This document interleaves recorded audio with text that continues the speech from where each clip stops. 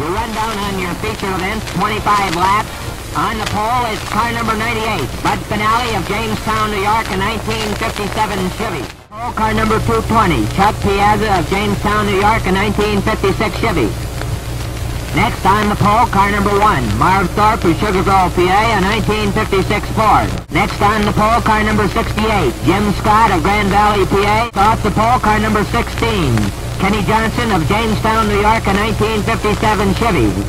Next on the pole, car number 30, Dean Layfield of Wellsville, New York, a 1957 Supercharged Ford. Next on the pole, car number 8, Emery Mann of Warren, PA, a 1957 Chevy. Next off the pole, car number 27L, Sammy Lamancuso of Jamestown, New York. Off the pole, car number M1, Bobby Schnars of Busti, New York. 25 laps to go. 25 laps, your starter Jim Ponder looks them over, and they're off.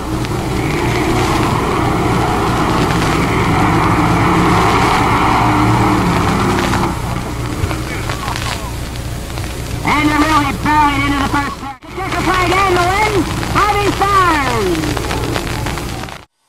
Here he is, the terrific job of driving his second feature event of the season. What do you say? A big hand for Bobby Schnars.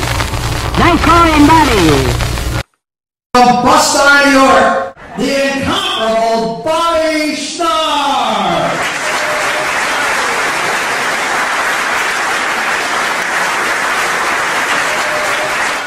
Well, I got started hot rodding a neighbor's tractor over down there on the farm. Somebody you looked up to, Bobby, as the racing was becoming more popular? Just down the street here, Donnie Linneman lived down there, and they built a old modified for John Seeley to drive. It was a 37 Plymouth with a Chrysler Hemi head engine in it. So I kind of, followed John too. I was just a kid then. I hadn't started to drive a car yet. I hung around there on my bicycle to get in the way when they was building that car. So I got interested, right there, early on, I guess. I don't know. I had an old field car at home that I had all stripped out and, gave my mother gray hairs for speeding around the kind of track out in the field out there. And I had another old field car that my cousin David at Anderson and Ralph Bodka, they come up and was driving that, and they rolled it over out there in the field, and my mother clamped down on her driving then. Was your dad interested in this stuff at all? Nope, he never. What did he do for a living? He was a carpenter. Carpenter? So handy with his hands and... Yeah. And... I don't know, I had a grandfather, lived across the road here now. This was before my time. I know my grandfather, but I guess he sold cars, used cars and stuff back in the, early 30s or somewhere around in there, years and years ago. So maybe some of that, interest originated there. In 1955, maybe I drove my first race at a racetrack down outside of Kane called Stateline Speedway.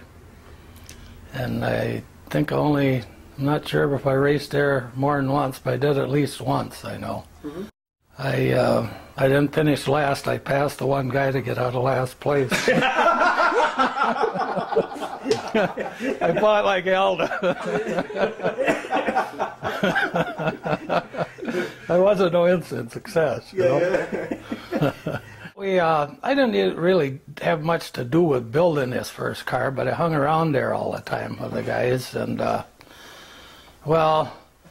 during the week I'd think I'd probably wanted to race, and then I'd get there at the racetrack. I wasn't quite pushing it, so. But the guy that was driving, he decided he didn't want to, or was going to let me drive, so I didn't get a start in the heat race. I started in the feature, the very first one I started in, and if I remember right, I was like about third or fourth back on the inside of the starting lineup, So we come around, and geez, it was roaring there. The cars was making my car vibrate even. So I thought, well, I'm not gonna, dive right into that first corner wildly and spin out or anything. I'm gonna take it a little bit cautious going in there. Well, there was somebody behind me that was ready to go. They gave me a boot in there. I went out and hit the guy that was on the outside of me, and I dove to the inside, and by that time there was a couple more coming through in there. And by the time we got to the end of the backstretch, I was last. I had to fight back. What does Bill Sperry mean to you? Well, he owned that first car that they put together. He'd bought it had a 270 GMC truck engine in it that came out of a guy's car here from Busti. Ralph Botka was his name. And that was built up for him, I think, by, was a guy who lived over to Sugar Grove, maybe. I don't know if anybody knows him. Ed Peterson was a small guy. He worked on trucks and stuff. And so that's where the motor come from. Bill bought the motor, and another fellow, Glenn Coons, built the car. So Bill just drove it a little bit. We took that car and took the engine out, and we took it down to Ralph Sandquist, and he painted it up for us, and we called it M1. That was, I'm going to come up with that number, I remember. Had a big M1, I think it was red, and we had a big gold bullet going through the car on both sides. And Why M1? because we named it after the rifle, the M1 rifle. Okay. That was pretty popular back them days. So. How did he connect with you? Did you know him, a family friend? Well, we all hung out down here at the gas station in Busti. Really was, you know, we probably schemed up a lot of things down there. You know, I ran on the road. I didn't do all of my racing at the Speedway either in the early years. Really? There wasn't that many cars on the road, you know, and Ralph Botka had this old Pontiac convertible with a truck engine in it, and Quentin Lane had a 50 Oldsmobile, had dual carburetors on it. I believe that was a standard shift car, but they had kind of a rivalry there from the gas station, because Archie Lane run the gas station then, and I don't know, they got it. They was going to have a big drag race there for the championship, and Ted Berry was a town constable. Willis and Mattoon, I think, was the policeman, but Ted was a constable, and he was a meat cutter there at the store right in the middle of Busti, so he flagged them off right in the middle of Busti out toward Sugar Grove there. So then later, whenever we could have a run, we'd do it there, and I remember Ted there told us, well, why don't you guys go on over there by the dairy bar so people don't complain about it? So we went over there, and you know, everything was fine. Nobody complained about it for a few years anyway. Who was the king of the hill? Was there a car or driver who was just sort of the one, seemingly won the most? Really, I don't know. It's just, you know, if people come to go to the dairy bar, if they thought they had a fast car, you usually get them out there and have a race. I don't know. Who was that? We would go over there and watch the drag races on Friday and Saturday night. They had a white line that was started by the Lawson Road that they had painted across. And then the end of the quarter mile was just past Chuck Peterson's farm there. Okay. And that was a nightly event. I mean, there was, I don't know how else to describe it, but there was only one policeman in Busti at that time, Willis Mattoon. And there was no radio in his car, and he was kind of out there all by himself, so he just kind of stayed out of the way. Were you in those drag races as well, Bobby? Oh, a couple of them, yeah. yeah, that's a lot of them. My garage was under the tree at home in the front yard, and the toolbox was these sap buckets, you know, they hang on the tree. Had some tools in there. Loaded up there with a chain, so it really wasn't the Wood Brothers. So I think, if I remember right, Dick Ostrom ran the auto wrecking place down here on Stillwater Road, and he had a welder. He let us use a welder to put some kind of roll bars in it. So all you had was a hoop behind the driver's seat. I don't think he even had to have roll bars in it. I can kind of remember trying to weld the the pipes together. I remember Dick Ostrom told me in a gap like that you put a bolt in there to make it stronger. So put a weld on each side to fill in the gaps. Luckily we didn't go that fast in those days. They tipped over once at Stateline there, with a loaded tire going into the turn, and I can always remember that because it started going over and I didn't know what to do. I had the gas right on the floor. I get there, that roar, and I thought somebody was going to drive right through me, and it was my own motor. Up there, they decided, I think this was like the same year that Stateline opened, to run some modified races. Again, that's what they'd been running at Skyline before. So we had a modified car. It's a couple of kids down at Busti here, the old 37 Chevy Coupe. You know, the first one that Bill Sperry had a GMC truck, but the second one had an Olds 88, like it's a 51 Olds 88 engine in it, I think. And we ran quite well over there. I'm surprised I'd seen the scrapbook there. I'd even forgot that we'd, I think they only ran like 3 times that year, maybe. But it was with that same car also that we went up to Cuba to the racetrack there one time. It was Ernie Schuyler and Bobby Morrison owned that car. And we towed it up to Cuba. I don't know what the deal was, if it was a big race or what, but we got up there and there wasn't any one of us guys that was 21 years old. They wouldn't even let us in the pits. we never got to run at all. Oh my God. First late model car we threw together was a 50 Oldsmobile, and we raced that down there at McKean. So, I mean, it was late models was the thing, either that or modifieds, and they was kind of dying out at the time around here. So that's how I happened to start right out in late models. And down to Smithport, they had I don't know how many years back they went, but they was running brand new cars too there. And they had kind of 2 different divisions that kind of separated the older ones that didn't run so good from the brand new cars. Well, I won a feature in the old car race there, and I'm almost sure it paid $13 to win. But when I went back the next week, I had to run with the 2 faster cars, so I didn't make out so well. Was there sort of a time, Bobby, as you were working on your car or cars, where you kind of said, I think I got it?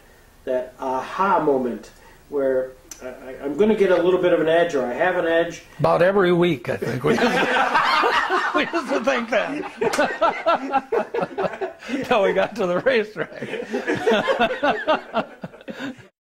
Raced there year 1, 1956, do you recall? No, I didn't, but I was there for the first race. I didn't race. The second year I did. Well, the first year they didn't get started till late in June, I think, anyway, so that was a pretty short season anyway. And Stateline at the time was owned by a couple of folks, and Leonard Briggs. What's Leonard Briggs to Bob Schnars? Well, he was always against us, so every time we come up with some new idea, he didn't think we'd ought to be using it. Well, not every time. No, Len was a great guy, especially after, you know, he was like your teacher in school or something, you know. You didn't really like him because he made you stay in line. What was the discretion where the track owner would impact the track driver? What could he do to... Well, what they did in the early days was Stateline tried to have the rules the same as NASCAR, where you had the windshield in there, you couldn't cut the wheel wells out, you had to have your inner wheel liners in there, and the windshields was the biggest thing. They fought to get rid of them because it was hard to, you know, the dirt tracks just peppered them with we'd drive around all over the country to the Chevy dealers and or you know, GM dealers or Car Glass, try to get the windshields they'd taken out. You know, a lot of places they'd give them to you, or you'd donate a little bit to their coffee fund or something. But fought for the longest time to get there, because if you'd go try to go to race against the guys down in Pennsylvania or somewhere, they had the wheel wells all cut out and they was running on, 12 or 13-inch tires, so it made it tough to go anywhere else. But of course they had, they had good-looking cars and everything up there. Is what they was looking to put people in the stands, and we was looking to make it cheap for us. Just in the early days, I think just went off the top of their head what they thought. I know quite often, like the heat races, I don't know how they come with that lineup, but if you didn't do very good in the heat, then you got a pretty good start in the semi. They ran semis too. The heat was 8 laps. I think the semi was 12 laps, and then they kind of based off of that how you'd ran in those races where you started. Later years they started going off the points, and they had one time that was the last 3 previous races or something. But then if it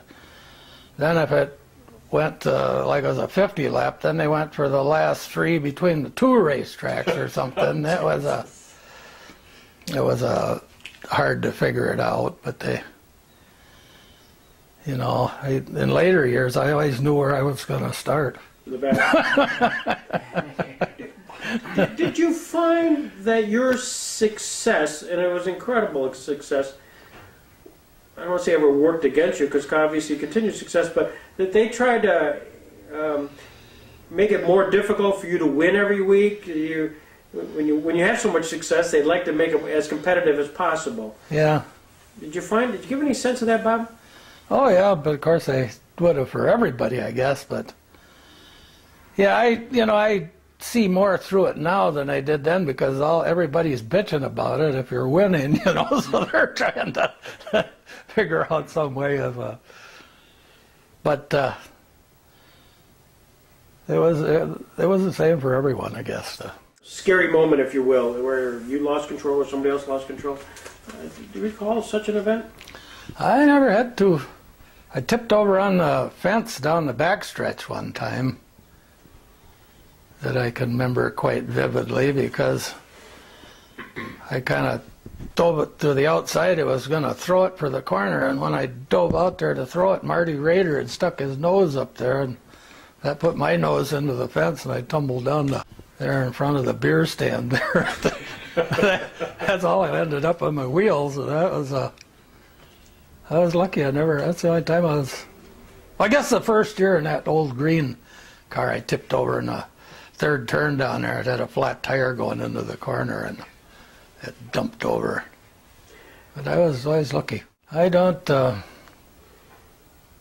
really know any that stands out. Those some of the 150 lappers we let get away from us. It was one of Busink's cars anyway. We come up the front straightaway to get the flag going, and Busink's car up there didn't go. And they started stacking up, and I ran right in the back end of squirt, and somebody hit me in the back end, and I had to fan through the radiator before I got to the flag stand on a 50-lap race one night. Stands out. Why did you decide to jump into the sportsman car when you had so much work to do on your late model? Well, Frosty wanted to, he'd been helping Skip Furlow.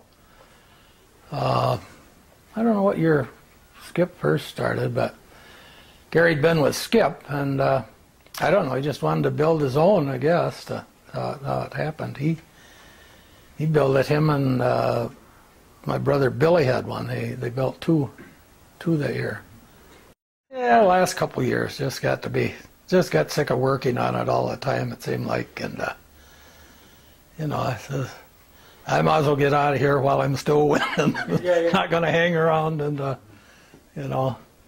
that's a tough.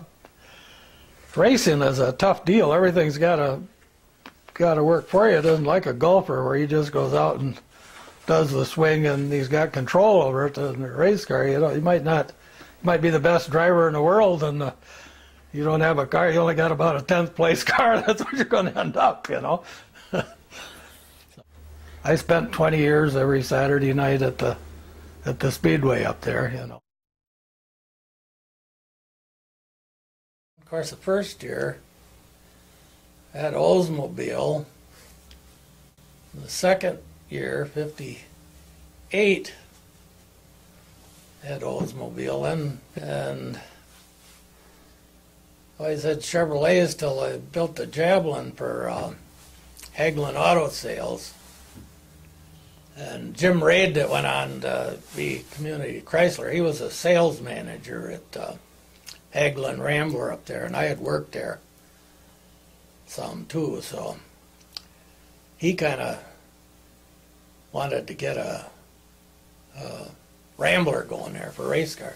I think that was the year before, maybe they had a, forget what they called the Rambler. It was a full-sized car there, more like a Chevelle or something. Rebel?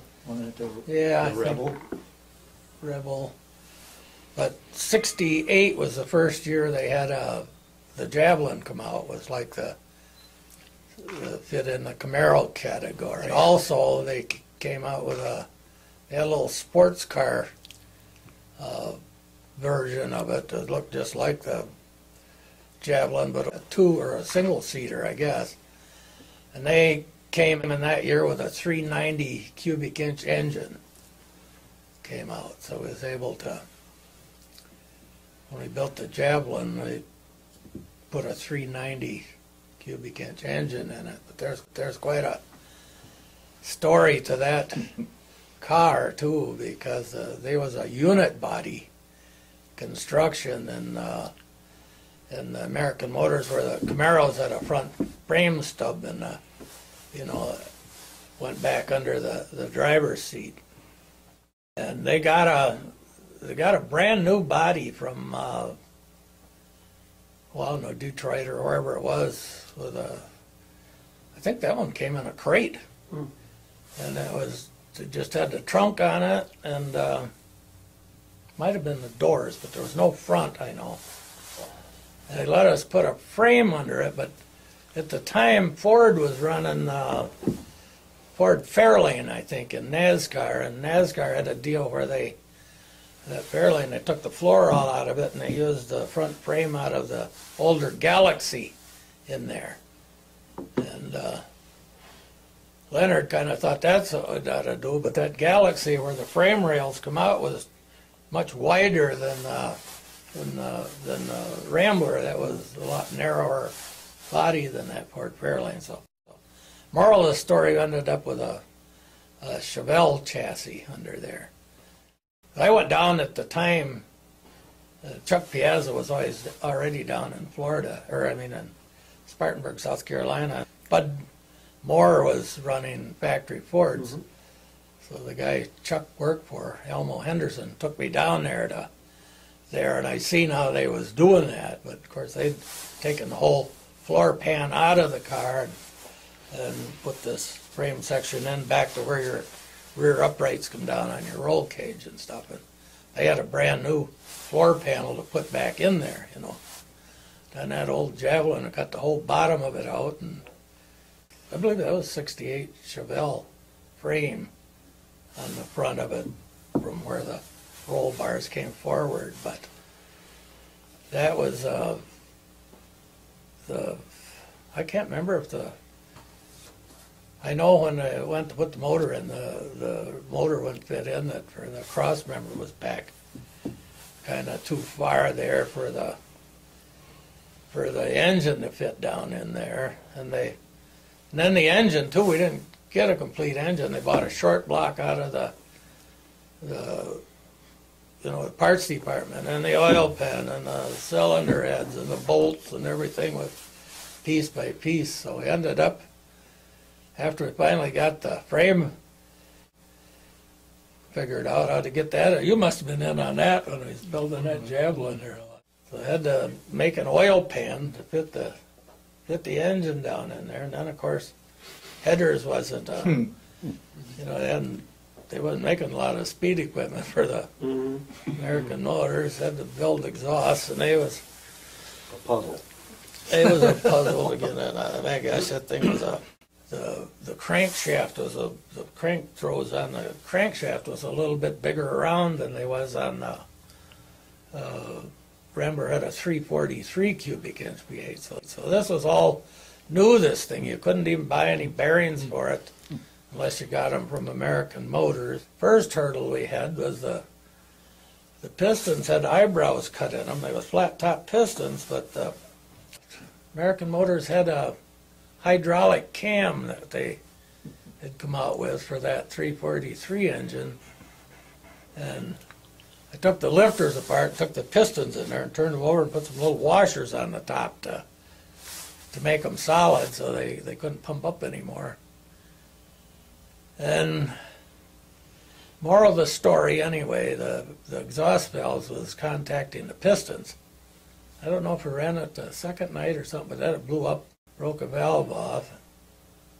I remember Gary took the valves, exhaust valves, and my gosh, it was about a quarter of an inch thick. Almost seemed like on the top.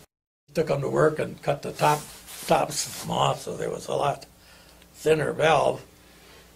But the Rambler engine had each stud had a rocker arm like Ford and Chevrolet, but they wasn't adjustable on a Rambler. You just tightened them down because it was a hydraulic lifter, you know, he bottomed them out. I forget if I used Chevy nuts there or something, but the valve deal too, you couldn't use it. Chevrolet had a lightweight valve in their high-performance engines, undercut, swirl polish thing, but the Rambler had a valve that was about 3/8 diameter on the valve stem, so it could have been, you know, if it made bushings.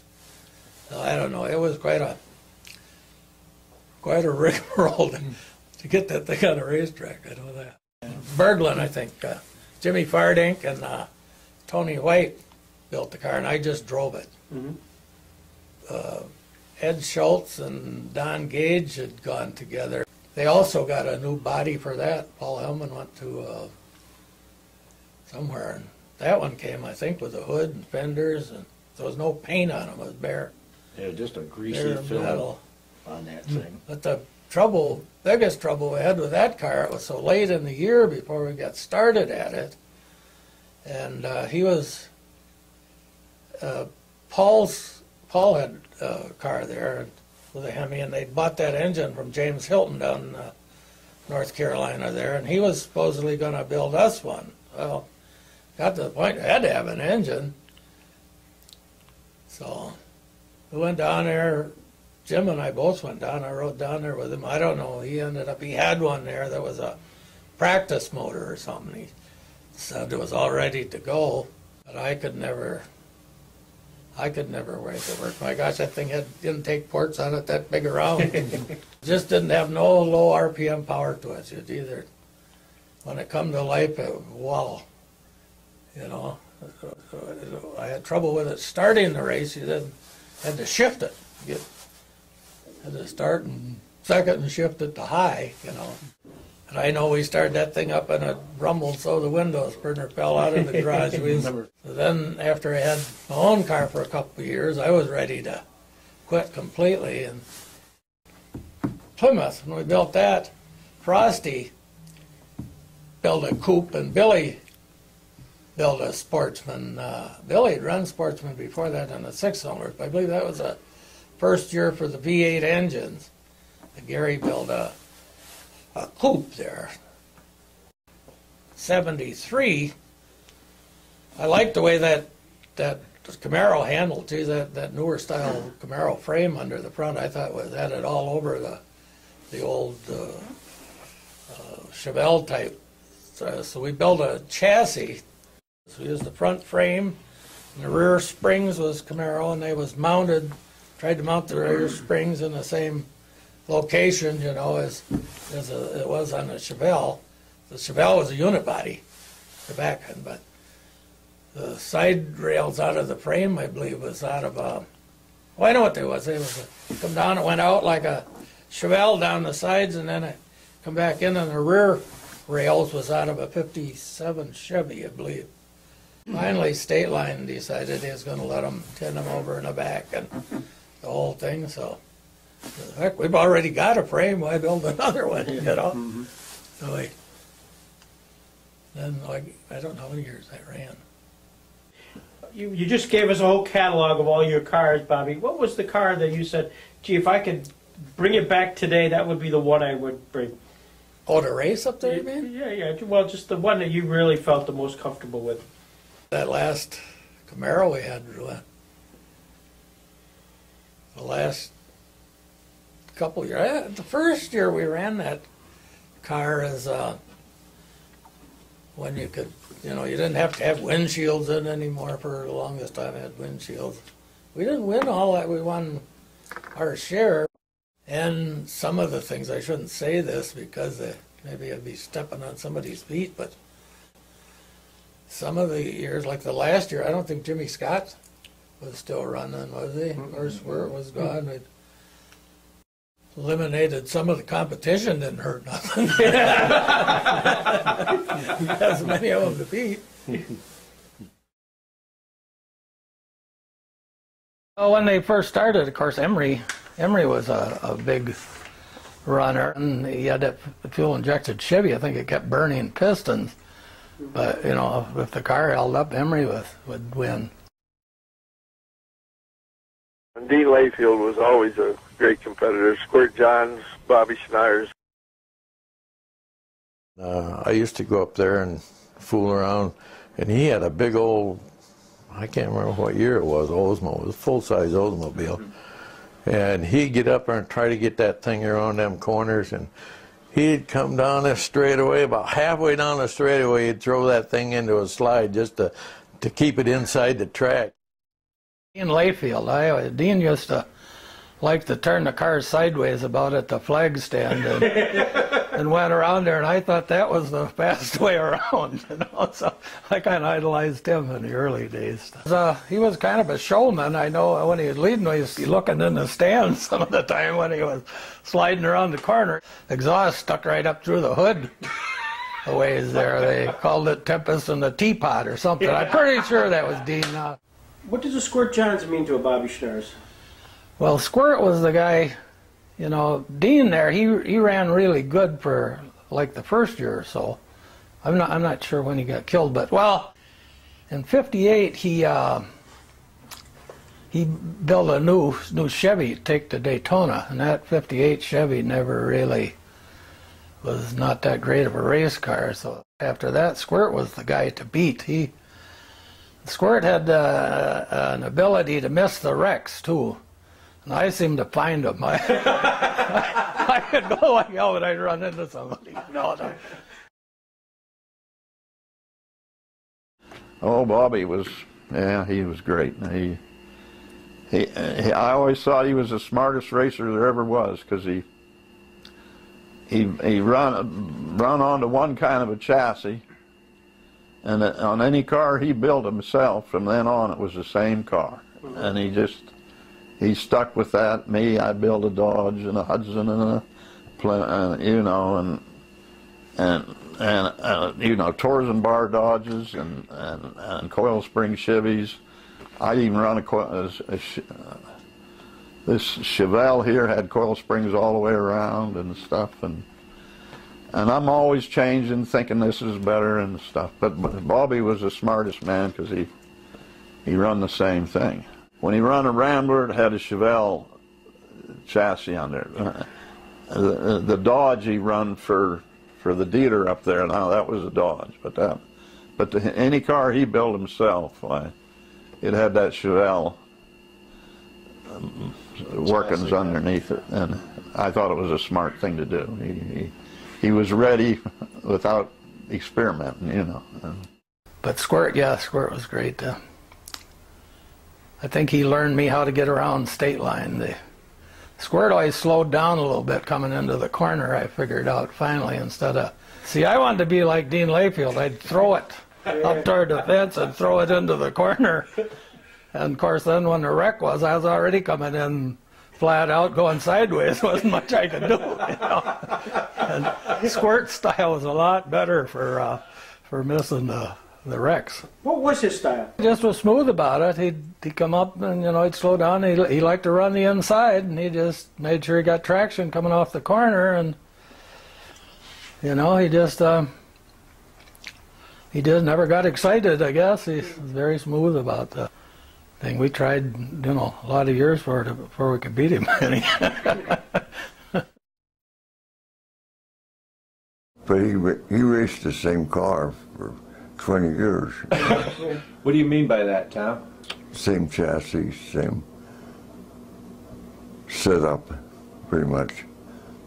So he didn't have to work. He'd already broke everything and replaced it with something heavier, so that he didn't have to experiment much. A driver that you tried to, that you had some sense of, I don't want to say awe, but you respected more than others. Yeah, you gave Bobby run because he was gonna pass you anyhow. Tell me about Tom Dill. The biggest thing I can remember about Tom was he was a little wild, but I never had any problem with Tom Dill myself. I used him to my advantage, really. If I was behind him, Tom could clear the way out to get up through there, and you know, I'd try to follow him. So no, I always got along good with Tom. Matter of fact, one time I forget what I did. I bumped him, put him in a fence, and he wasn't too happy about it. I think it was at Stateline there one time. I didn't do it intentionally, but he, I don't know, he never got even with me for it, so I guess it was okay. Yeah, we couldn't catch you. Oh yeah, he could. I'm going to tell you a story about Ronnie too, and because Ronnie started his racing career over there at Rollerball, I think. I don't know if he had told you this, but he told me one time. Well, Ronnie was dating Frank's daughter, I guess, is how he got Frank and him together to build that race car, and so he went over there, and Ronnie said, I don't know, he went out and he come in, and I don't know what he got, or fifth or something. He says, Frank told him, he says, well, my God, I thought you was going to floor the goddamn thing when we got up here. He said, no, he's just going to go out there and pussyfoot around like that. Well, Ronnie said the next time he went out, he figured he was going to show him. He held it on the floor till he ended up the bank on the backstretch or something, he said. So Frank must have been a little bit of a prod to get him going. Oh, he had a lot better reputation than I did. Ronnie used to win everything, the heat, the semi, and the feature. He was disappointed if he didn't get all three of them in a night. Who's your big competition? Well, Bobby. Square. I mean, you could count on them being in the front.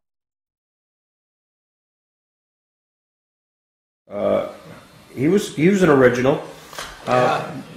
What was he like? Wow.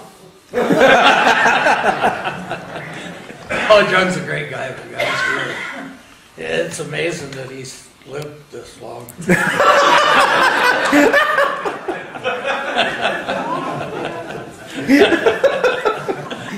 He was really crazy. Would stand out in my mind as he was riding with Johnny Whitehead one day.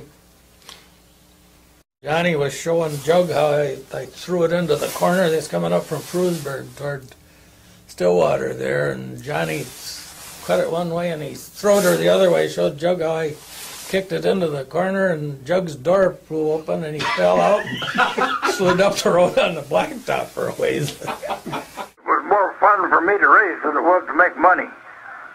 Camaraderie after the race, there'd be 2 or 3 fires in the pits, you know, and people having a few beers and talking with each other, and that's the way it was.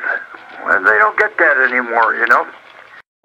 Were there quick trigger, some of the quick trigger guys? Yeah, but I was one of them, too.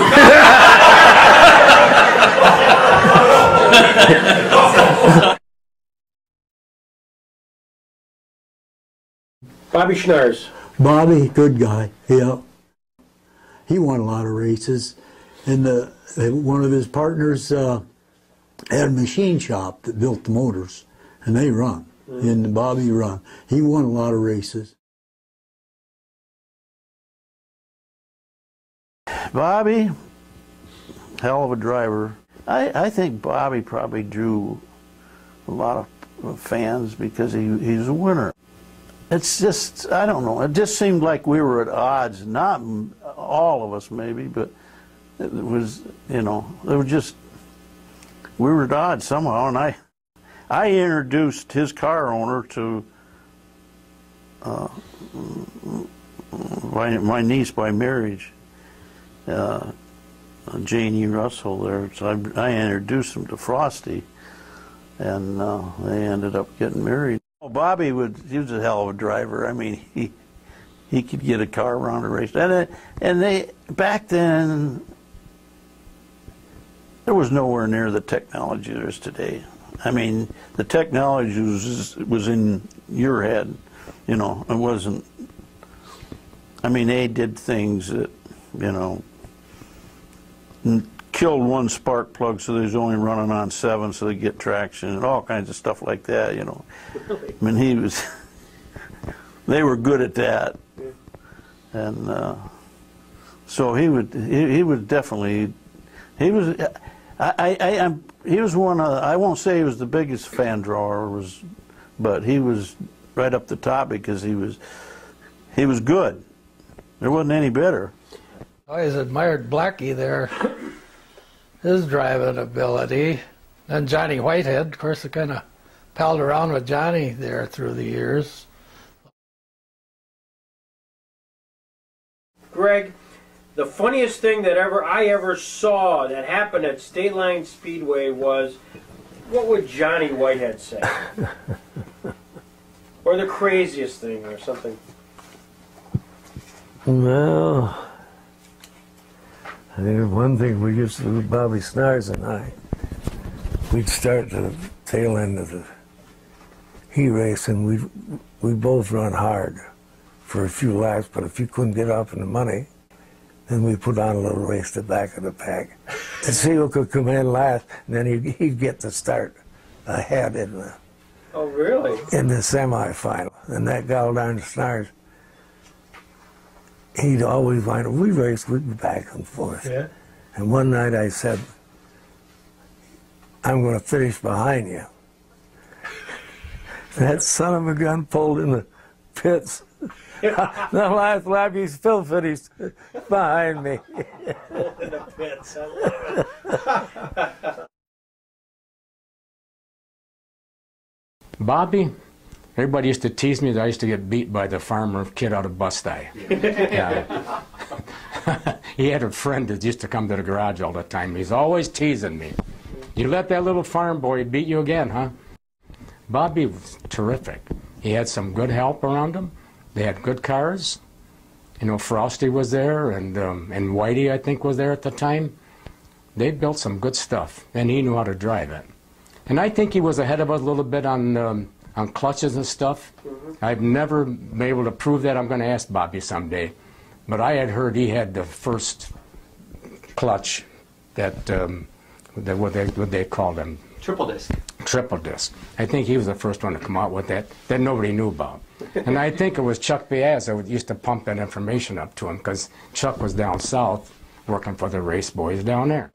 End of the last year that I ran, I got a triple disc clutch. They'd been out for a couple of years, I guess, but nobody ran them up here.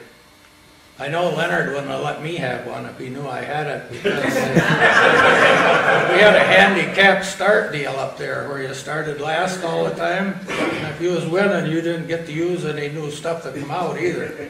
We kind of liked, I don't know if you'd call it even the playing field, but there was different rules for different folks. Really?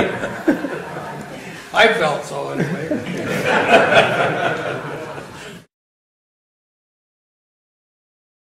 What's Bobby Schnars mean to Jim Polaro? No, he's just a buddy. Yeah. Good friend. Good friend, always was. Him and his brother, his little brother, Billy, was it Billy? Yeah. Billy and Bobby. I used to go out there all the time and stand aside, you know. When he was building that Plymouth, he wrote and drove for Jim Raid.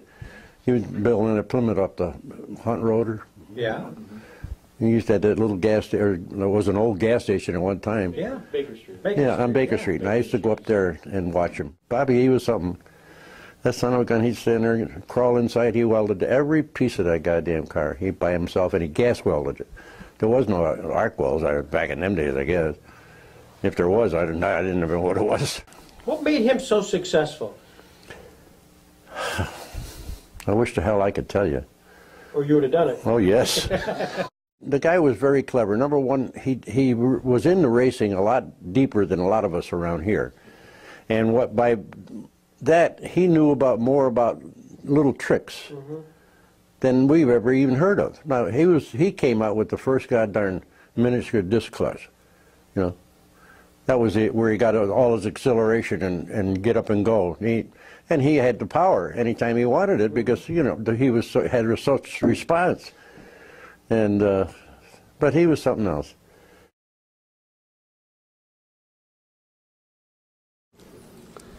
Oh, Bobby, yeah, he won a lot of races. But you know, I don't know if anybody else has ever told you this. He'd put you in a position where you had to let him pass, because if he was trying to pass you, I mean, you'd be out here like this, he'd throw that thing, and you'd see him coming. If you stayed there, you were going to wreck. So you just get on the brake and let him go. Like a slide job? Yeah, and I mean, and he wasn't cleared. I mean, you knew he was going to hit you, you know. And I don't know if he would have hit you or not, but I always just jumped on the brake and let him go. And I don't know if everybody else did that or not, but I thought, you know, if I could do that with everybody, I could win a lot of races too. But definitely, he was good. I mean, he knew how to set up a car. He had some fast cars. If it wasn't for Bobby Schnars, I'd have been a hero. You know, I mean, I followed that man around the racetrack all my life, and he was so hard to beat. He worked hard on his race car. He was one of the first people that really spent time, and it's true even today. You either got to spend a lot of time or you got to spend a lot of money, and it's awful hard to beat the time. And Bobby knew what to do. And you know, he never had a real job, so he had to race hard. You know, if he wanted to buy groceries, he had to race hard. So I think that incentive helped a lot too. But now, like Bobby Schnars, you know, Bobby was always, he was a smooth race car driver, a very good race car driver. He had a lot of fans. But Bobby moved you up a racetrack, and he'd do it so easy and so gentle that nobody ever seen it, especially the people on the racetrack. They could never see that, you know. You'd be leading the race, and Bobby just coming up off the corner, he'd just loosen you up enough to get to here, and once he got to there, he had you beat, you know, because then when he got to the next corner, he was here, and he was gone, you know.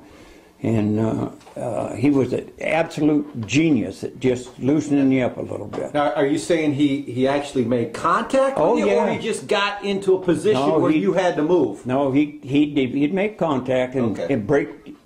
You'd be coming up off the corner, hooked up, yeah, and he'd just break your traction for just an instant, you know, and then scoop beside you, and nobody ever seen that, you know. I know we went to Stateline one time in '68. And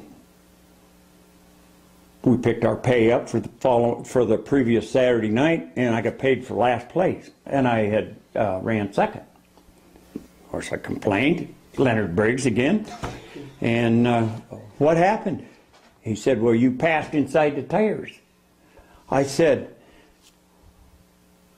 he said, "When you passed Bobby Schnars for the lead, you passed inside the tires." And they had a ring of tires around him. Yeah, when it was forbidden land, I talked to Leonard and I said, I admit I got inside the tires to pass Bobby. Bobby, I was inside the tires when Bobby passed me. Which part of that didn't you understand, you know? And the following lap, Bobby just put all 4 tires inside the tires. And passed me and won the race. And they paid him for first, you know. So they gave me my money, and And that was supposed to end passing inside the tires, but before that night was over, we passed inside the tires again, you know.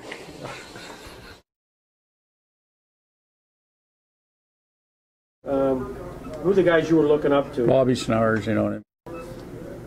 My buddy always told me, just watch what Schnars does, you know. Do what he does. That's all you got to do. That sounds easy. Yeah. Which it wasn't. Looked like everybody left home up and let him go, you know.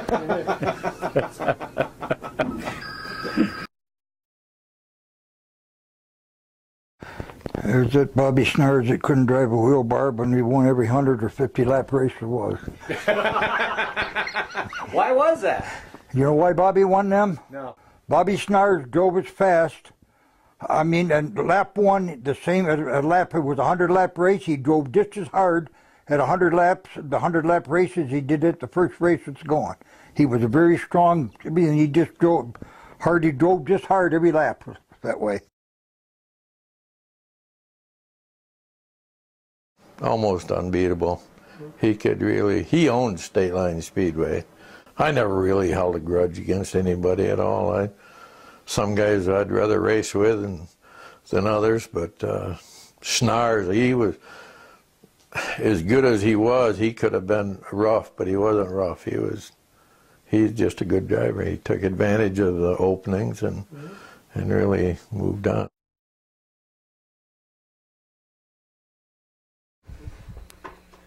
Bobby Schnars, driving 56 olds.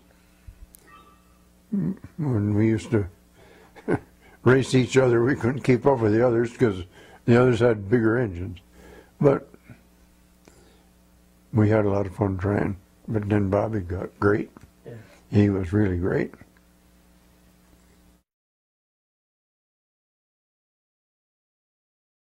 You and Bobby were known as innovators. Yeah, what were some of the things that you feel you brought to the sport that maybe other guys didn't have? Well, I think we started setting our engines way back, and we did a lot of things that was hard to find. When I first started working with Bob, everybody was running big block Chevys, and we run a small block. We were the first ones. Well, I won't say the first ones, but we run a small block, and we just destroyed them. We won. We had the Camaro that we won the first 5 races of the year with it, and we run for Jim Raid with a Hemi. That was a thing of beauty. In the sense that you won so much, was there envy? Saying, "Come on, lighten up."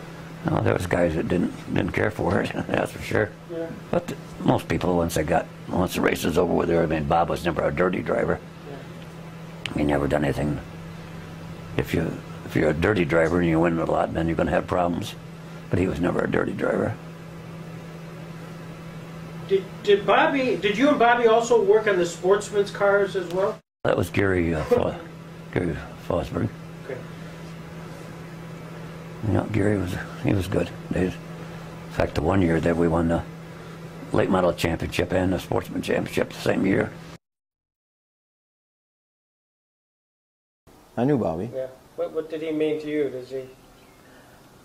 He was much more professional at it than I certainly was. I mean, him and his owner approached it at a much more serious rail. And I had to admire him. Who would be the person you'd least want to have coming up behind you? Bobby Schnars. Bobby Schnars? Absolutely. Reason being? He'll spin you out. And then he'll straighten you out as he goes by. That was his favorite trick.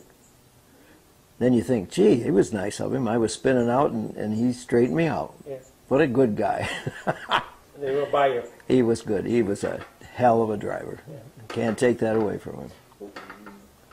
Was he sort of the best during your time period, Johnny? He had everything together, yes. He was definitely an excellent driver, but they also had a lot of other things. I mean, they knew what that car was going to do from one heat to the next. Mm-hmm. I went up there with the same car, with one car, one set of tires, and I never changed the tire unless it was flat. You know, I didn't approach racing with the same degree of professionalism that they did. He got better after we started racing. Yeah, hold on. I mean, you know, he got harder and harder to beat. He never quit. Yeah. Like a bulldog. You know, they get a hold of your pant leg, they won't quit. He just never quit. Yeah. He would know. This is Bobby? He wouldn't even know. Bobby yeah. just never quit. I always felt bad about that. The last race that I drove for our late model, the last race at Stateline, I had it won. And I got into 3 a little deeper than I maybe should have. And I had rear axle hop, which we never did. I mean, it was not, I won't say never, but when we had it, we fixed it. And Bobby slid right up inside of me and went on and won the race. So I lost the last race that I ever drove our Ford late model to Bobby. You're at the last lap, and you're going into turns 3 and 4. Who among your drivers would be the guy you'd least likely want to have on your rear, going into turns 3 and 4? I don't know. I don't remember ever having one on there.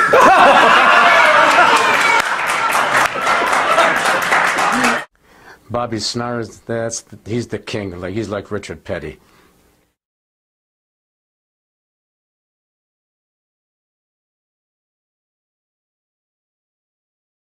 Oh, I always watched Bob. It was mainly taking the dents out. Is that right? Yep. Yeah. I did all the body work and stuff like that mainly. Busy, huh? Yeah. Well, was that hard to watch a race? Since you're the dent guy, and you're... No, I just take them out and he'd put them in. Well, that's the point. And we just go through the procedure every week, you know. Was there a lot of that kind of pushing and shoving? I mean, was that just kind of the normal racing?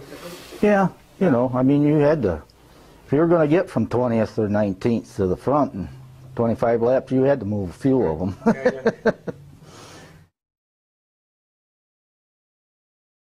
Yeah, we always had a little competition at Jay Plyler's. Russ Thompson would come over, and of course he'd stand there to talk, and he'd be punching his finger into the tires to see what combination you're going to run, and we got pretty smart. We, you know, the 806 and the 802s and 808, I guess it was, 806 and 808, we'd paint different colors on them, and pretty quick we were putting pink and just anything, throw them off if we could.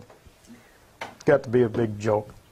One year, I remember he won 11 features, and virtually unbeatable. The only time he didn't win, I guess, is when the throttle stuck.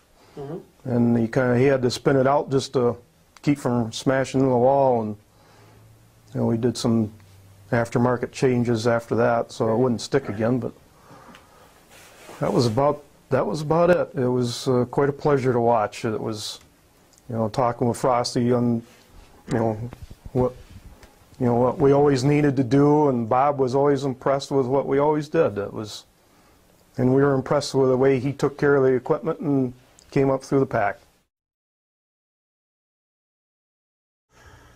I always looked up to him, and anytime I could get around his place, I was in my glory. You know, I remember probably in the 60s, late 60s, Esso came out with butyl tires. And maybe this has been on there before. No, I haven't. And what butyl tires were soft tires, you know.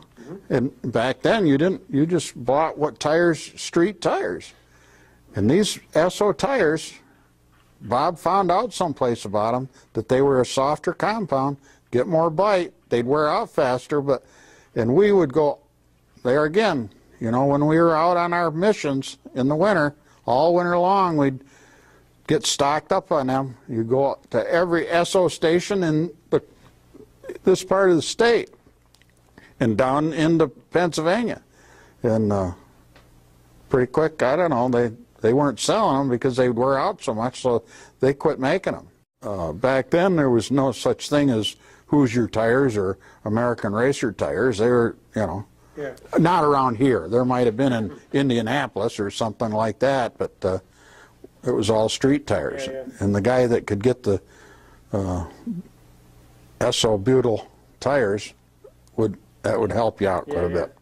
He wasn't one to brag about it, or, you know, he kept stuff like that to himself. I mean, he earned his living racing, and he'd pull that car in on Monday morning, and it would be on jack stands, and we'd, if I wasn't working, and we'd be up there helping him and looking around it, and he'd go over that car from, you know, one end to the other. He tried to keep his pit crew in line, and sometimes it didn't work. Is that? Oh yeah, and was there a guy in your group who was sort of the muscle? well, Big Jim Morrison early in the years, and then Cale Groves in the later years. You couldn't keep him under control, you know. He would, the slightest, if you ever said something about this other driver, I think he'd just bum me for some reason. Cale would be right down there shaking the guy by the neck, you know, and that's, I'm not kidding about that. I mean, that was, and Bob would just stand back there and shake his head. We're always searching for sponsors, and, you know, of course, the Surf Club was one of the better ones, because when you weren't racing, you could go up there and talk about racing. That's You right. know? And Junie Shank treated us pretty good up there. Yeah, great. Yeah.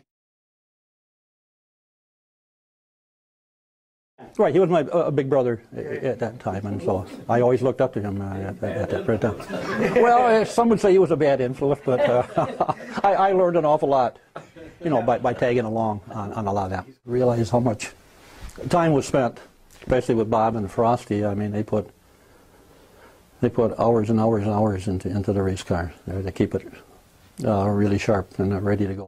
What was it that made your brother special as a driver? I don't really know. He was just very, very good. That's the only way I can. He's just a natural. It was just a natural.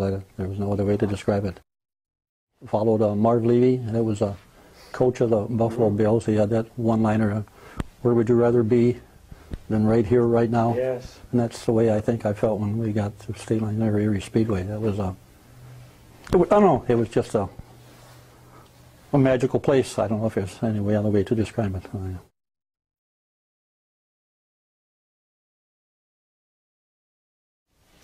What was his role there? I mean, what did he do for Bobby?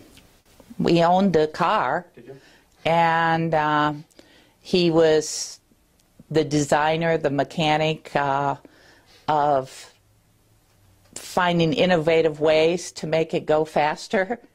And he was a tool and die maker, so it came naturally to him to find a way to jazz it up, still being within the rules, but maybe something that the other guys didn't have.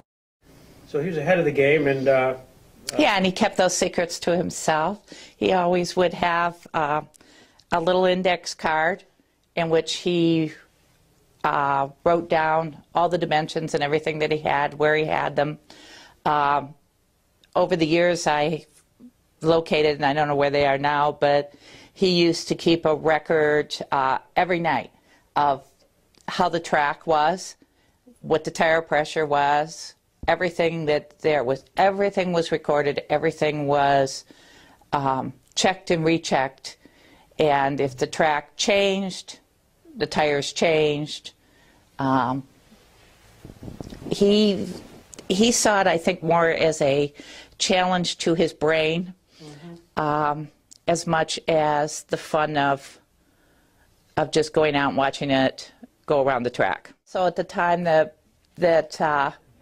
they were racing, they had a beer sponsor. And the beer sponsor was not money, it was cases of beer. Made it a very popular spot. Oh, well, the highlight is that when Bob was down and out, you'd know pretty sure that he was going to race like the wind and come around, and it was exciting to watch him come from behind and win.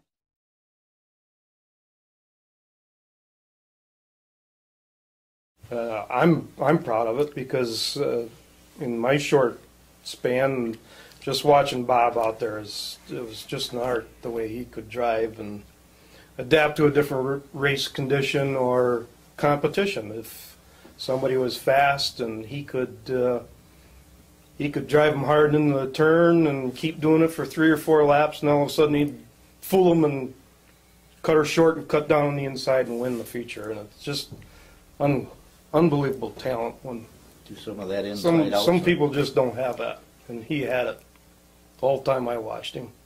I think Bob was very, very good at taking care of equipment. I mean, I can't remember you tearing anything up too dramatically there. Yeah, early on, we knew we had to fix it. Yeah, no, I think that was a big incentive too. I mean, as far as that, you're the master of keeping all the tires on and being there at the end of the race.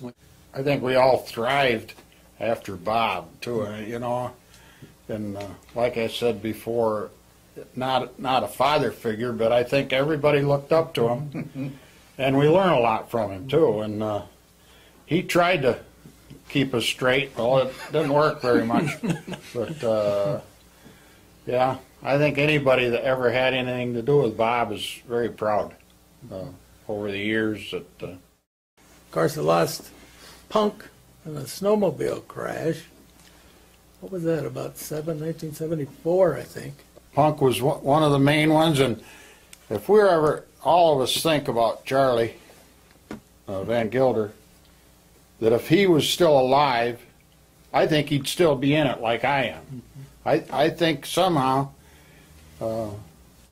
he'd still be in it. He was a racer's racer, He learned early that he wasn't much of a driver on the track, but what a guy, And he'd borrow till he couldn't borrow anymore to go racing. And Jim Morrison, he was in there with early years with Bob, and like you said, he was kind of an enforcer, and they knew they didn't want to mess around with Big Jim or Bob. And he passed away early, and Whitey was Whitey. It's just hard to believe everything. And he was, all these guys were racers, that's what they lived for. And along with Bob, a lot of us, kind of moved on to other things, but they're Whitey. I don't know. I think he'd still be in it. He wanted to race right up till the end. Gary Fosberg, there's the other one. Yeah, he enjoyed it so much, and enjoyed helping out any way he could for the race car or anything that he could do. And we all miss him so bad. He isn't going to say it, but his legacy is, I think if they had a Hall of Fame for Busti, he'd be at the top of the list. Oh, yeah. Bobby, we've been here enjoying so much their conversation. What's the question you're waiting for to be asked that we haven't asked yet? You're saying, all right, I wonder if they're ever going to get around to this. Well, I just wonder if you ask how many beers we drank up there. I'm working on it. Yeah, that wasn't on our list. I sure as hell would like to know the answer. I don't know the answer. They turned off the camera. Ladies and gentlemen, Bobby Schnars.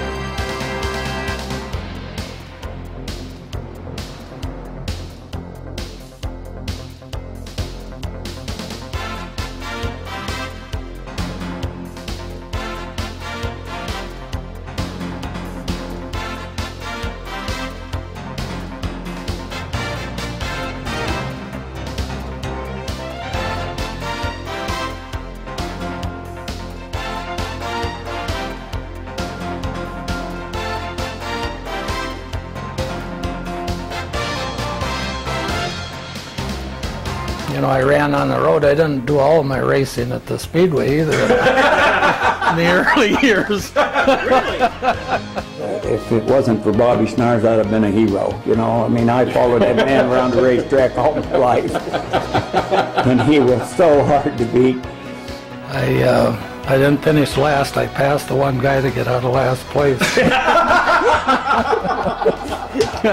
Was there sort of a time, Bobby, as you were working on your car or cars, where you kind of said, I think I got it? That aha moment where I'm going to get a little bit of an edge, or I have an edge? About every week, I think. We used to think that. There's that Bobby Schnars that couldn't drive a wheelbarrow, but he won every 100 or 50 lap race there was. Were there quick trigger, some of the quick trigger guys? Yeah, but I was one of them too. Who among your drivers would be the guy you'd least likely want to have on your rear, going into turns 3 and 4? I don't remember ever having one on there. Bobby Schnars, he's the king. Like he's like Richard Petty. He was good. There wasn't any better.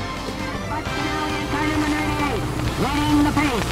2 laps completed, 23 laps to go with Keith Warner and 20 running second. A spin out by Marv Clark in car number 1 on that fourth turn. Marv is stalled.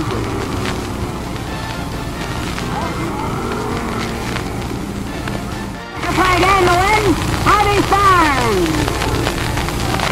This is a terrific job of driving his second feature event of the season. What do you say? A big hand for Bobby Schnars. Nice scoring by